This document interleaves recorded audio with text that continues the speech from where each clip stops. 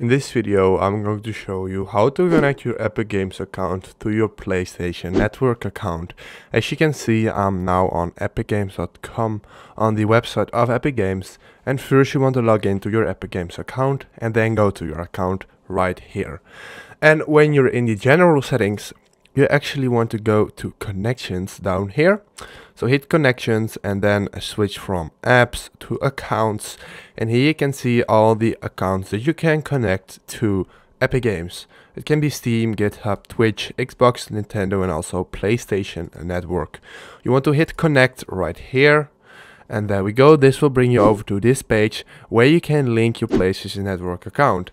And when you go to your PlayStation.com account, you want to make sure you log into your account on PlayStation.com, and then you can just hit link account, and then you get this tab right here, and there you go. It will be all automatic, and when it loads again, you can see that it's connected to my PlayStation account.